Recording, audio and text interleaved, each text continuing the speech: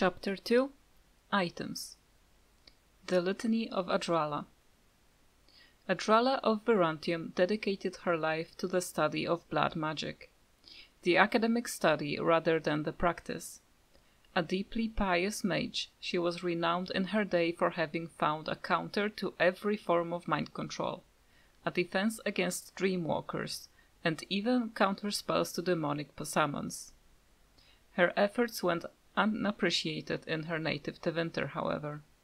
After 3 different magisters attempted to have her killed, she fled the country, choosing to take refuge in the land of the blessed Andraste's birth. She spent the remainder of her days within the circle in Ferelden. The Litany of Adrala disrupts the casting of mind control spells. Use the litany whenever a creature tries to dominate another with magic, and it will interrupt the casting. Once the spell is in effect and a character is under a bled mage's power, it is too late. Archons of the Imperium. Archon Darinius of Tevinter journeyed deep into the lightless realm of dwarves, and there forged a covenant with Endrin Stonehammer, lord of the Dwarven Empire. As a symbol of their pact, Endrin gave the Archon a pair of rings, one that shone like the evening star, and one as luminous as the dawn.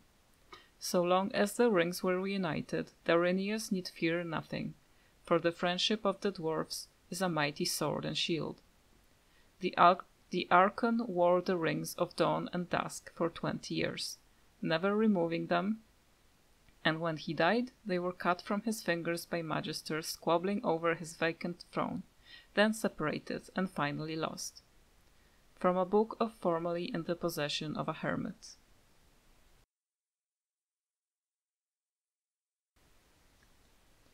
Havard's Aegis. Havard was Mathurav's closest friend. They were children together in the same Avar clan. They fought side by side in so many battles that Mathurav dubbed him Havard the Aegis, better to have at his side than any shield. Mathurav brought Havard with him to meet with the Tevinters. It was unthinkable to stand before his enemies without his Aegis. When he understood that Mathurav was giving Andraste over to be executed, Havard, unwilling to draw swords against his friend Anish, placed himself between Andraste and the Tevinter soldiers. The Tevinters struck him, and Mathurav left him for dead. But Aegis was not so easily destroyed. Havard lived and made his way, gravely wounded, to the gates of Minrathous to stop the execution. Too late. He found only the ashes of the prophet, left to the wind and rain. When his fingers touched the ash, his ears filled with song, and he saw a vision of Andraste dressed in cloth of starlight. She knelt at his side, saying, "Rise, Aegis of the faith. The Maker shall never forget you, so long as I remember." His wounds healed instantly, and with new strength, Havard gathered up Andraste's remains and carried them safely back to the lands of the Alamari.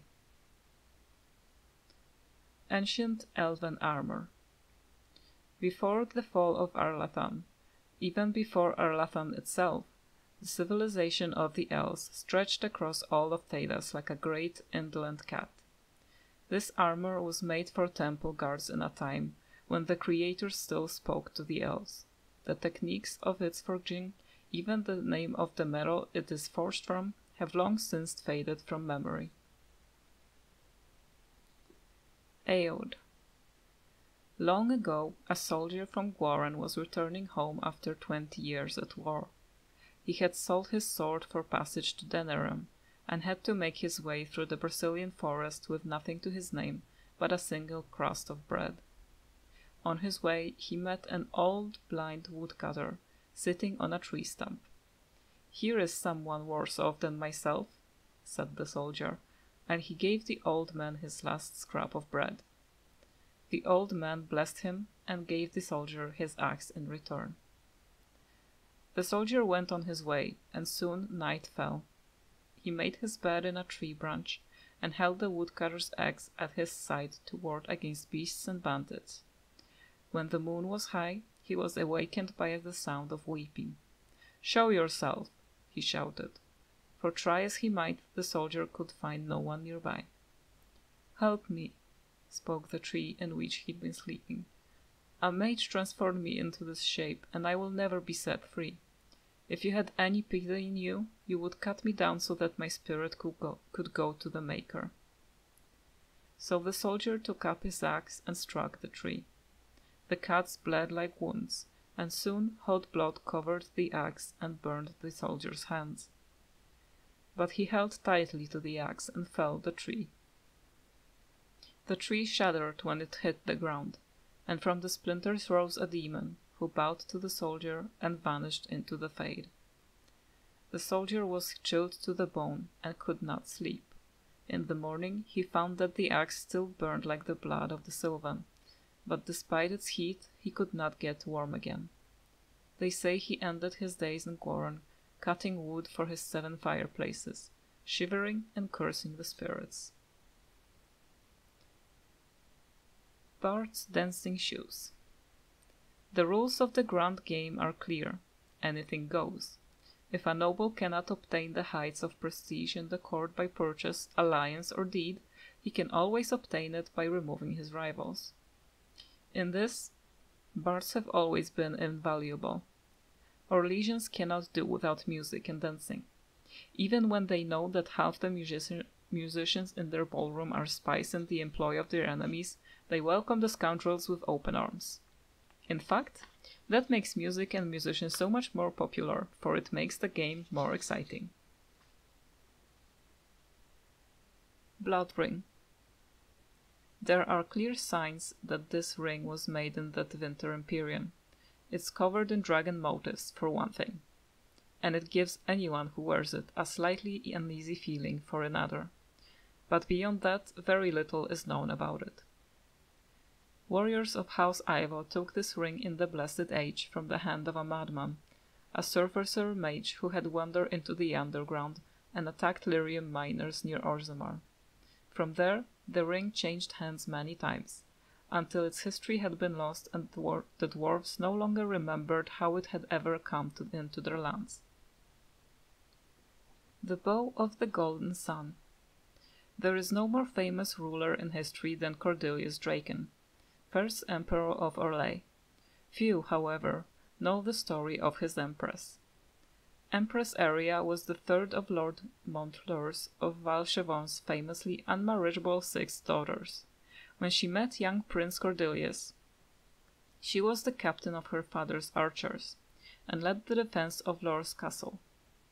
She was not the fairest of ladies, nor the most elegant or charming, but Aria could shoot the wings of a bumblebee at 100 paces. By all accounts, when the prince witnessed that particular feat, Draken, who was not noted for his charm or elegance, and rather better known for his sword and shield, was instantly smitten. On their wedding day, Draken presented his bride with a golden bow crafted by the mages of Val-Loreo, so that they could ride into battle and spread the light of the Maker side by side.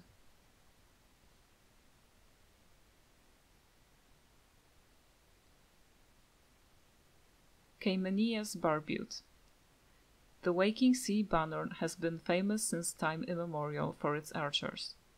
Children there are given bows before they can walk, and parents have been known on occasion to disown their offspring for failure to hit bullseyes.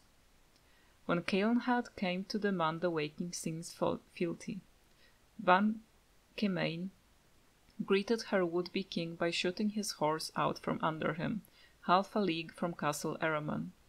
Caelnhad reached the gates on foot, and found them barred with dozens of archers watching him from the castle walls. He waited outside the walls with his men until sunset, when Caimain opened the gates and met him, armored to the teeth with her bow in hand. "You have proven you have sense and humility, Theron, and no man can hope to lead the banner without those gifts." She then knelt and swore her oath. To this day, the Eraman family of the Waking Sea presents every newly crowned king or queen of Ferelden with 2 gifts, an arrow and a horse. Dark Moon.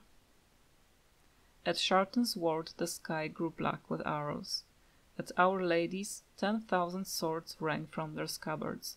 A great hymn rose over Valarian fields, gladly proclaiming, those who had been slaves were now free. Shartan 10:1. They say that Shartan's followers stole whatever they could find to make weapons. They fought with knives of sharpened stone and glass, and with bows made from broken barrels or firewood. This bow was an ox horn, made in secret over the course of months by a slave who worked in the slaughterhouse of Minrathous. The slave's name has been lost to history, and the verses that spoke of his deeds stricken from the chant, but the weapon endures. Catriel's grasp. The Theran family refused to die. This was a problem for the Empire, for the stubborn Fereldans would not accept Orlesian rule so long as some vagabond in the woods would call himself their king. So the Orlesian court sent their agents in Ferelden a gift, a bard by the name of Catriel, to assassinate the surviving Prince Marek. She did not, of course, succeed, but that's another story. The Life Drinker. No one knows for certain where this amulet came from. All we have is a legend. Long before the Golden City turned black, there lived in the Tevinter Imperium a frail old magician in the court of the Archon. He was the least among the mages of the court, the lamplighter, whose task it was to set all the thousands of candles alight and snuff them again when the Archon retired for the evening. He was counted as useless by all the most influential magisters. But he was only biding his time. One day, when all of the magisters of the Imperium were assembled in the great hall of the Archon, the lamplighter struck.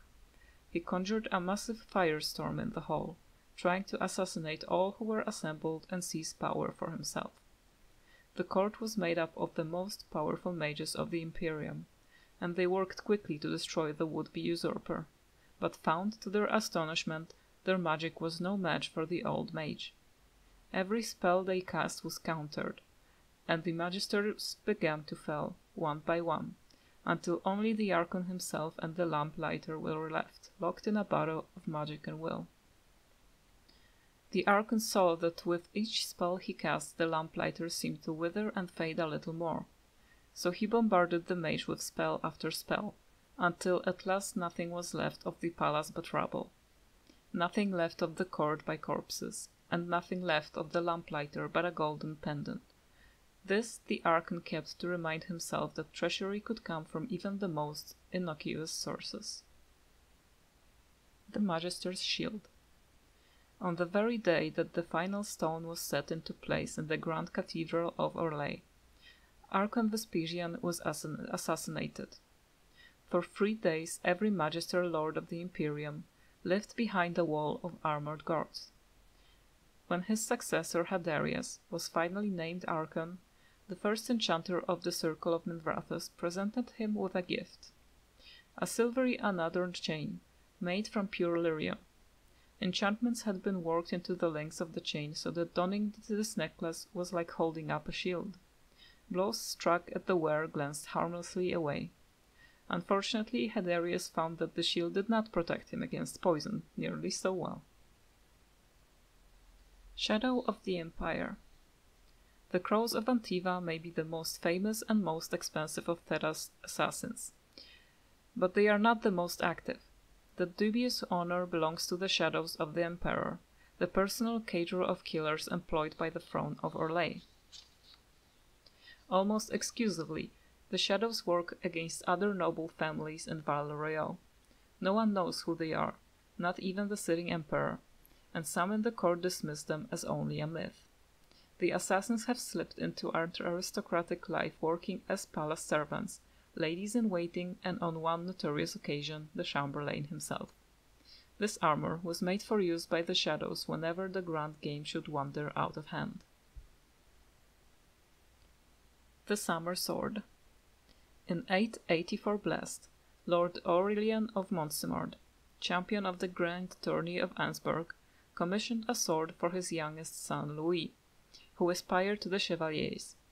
Insisting that his boy have nothing but the best, Lord Orion sought out the most renowned master-smith in the Rhodesian Empire, Bersan of Hallam-Shiral, who was at the time nearly 80, and begged the old man to make the blade. Bersan refused. His sight was failing him, and he had no wish to come out of retirement. But Aurélien offered an exorbitant sum of gold, and eventually overcame the artisan's resistance. The old master labored for several months, folding steel, honing the edge to perfection. The resulting blade was as long as a man is tall, and sharp as the tongue of any noble woman. Bersan proclaimed it, in a fit of irony, the summer sword, since he had crafted it in the winter of his lifetime. Lord Aurélien brought Louis with him to receive the sword from the hand of the old master. When the boy saw the summer sword, he turned up his nose at his father's gift. Such great two-handed blades were no longer in fashion at court. He preferred an estoc. Aurélien was mortified. He insisted that Louis carry the blade and apologized to Bersan, but to no avail. The swordsmith cursed the boy, saying that for his pride, regardless of blade he carried, he would fail anyway. Louis was eventually knighted, and joined the ranks of the chevaliers. In 898 blessed, he was appointed command of the chevaliers in Denerim, and hoped to make a name for himself. And so he did. He was the most detested chevalier in Ferelden, well known for his acts of depravity. In 9-1 Dragon he met Loghain MacTair in Battle of Avenash. Louis lost his estoc early in the fighting, became separated from his men, and ended up facing down Loghain himself, armed only with the summer sword, which he had never before drawn. Practice might have saved him where pride did not. Loghain made short work of the pompous chevalier, and took the greatsword as a trophy. Thorn of the Dead Gods. In the moment that it struck, the blade of the Grey Warden who killed Thoth, Archdemon of Fire, shattered into 3 pieces. After the Battle of Hunterfell, the Wardens carried their fallen brother to Weishaupt for a hero's burial, but the broken pieces of his sword were left behind.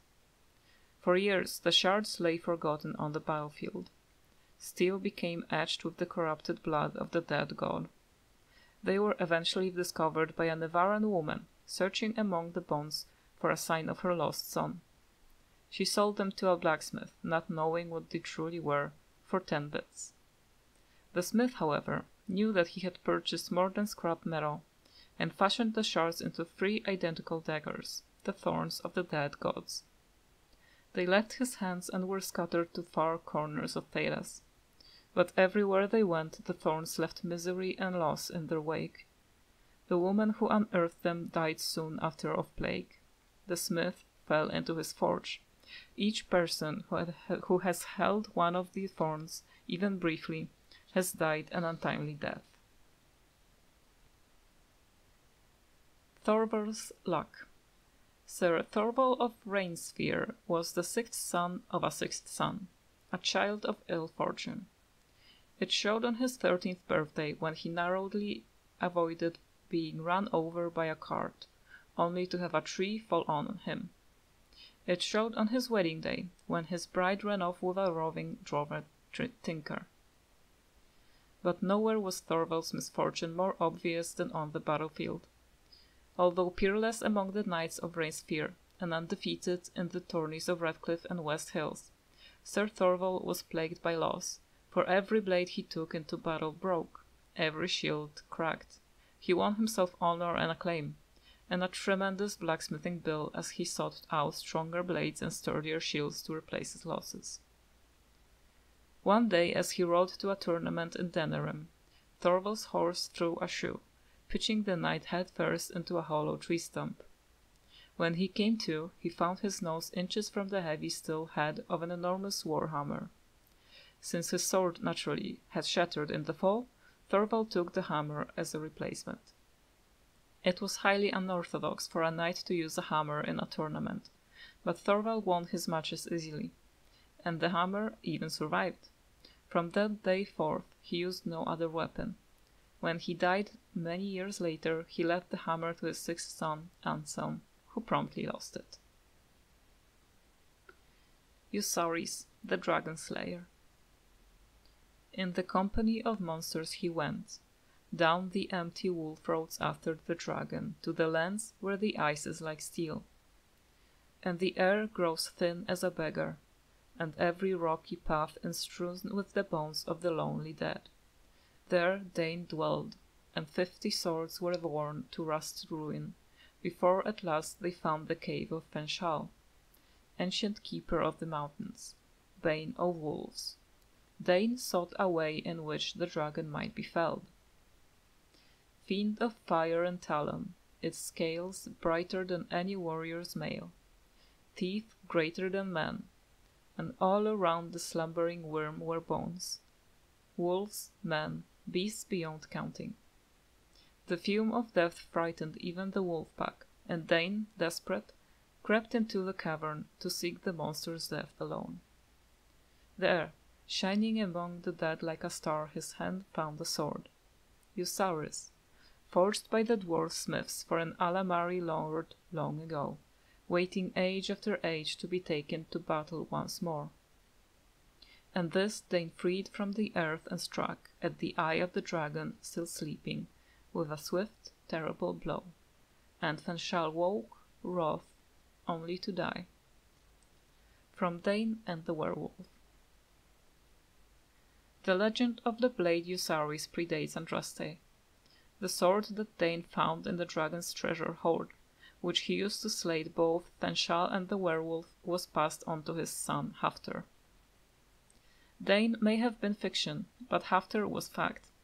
In 140 Divine he led the Alamari tribes against Darkspawn that flooded into Ferelden Valley from the Dwarven lands. He not only drove back the horde, he also then defeated the combined forces of the Avars and Chasens, who hoped to take advantage of the chaos. His victories earned him such respect from the tribes he was named the First Turn. After years of ruling the valley in peace, it is said that Hafter left Ferelden, sailing into the unknown east of the Amaranthine Ocean with the blade still in his hand, never to be seen again.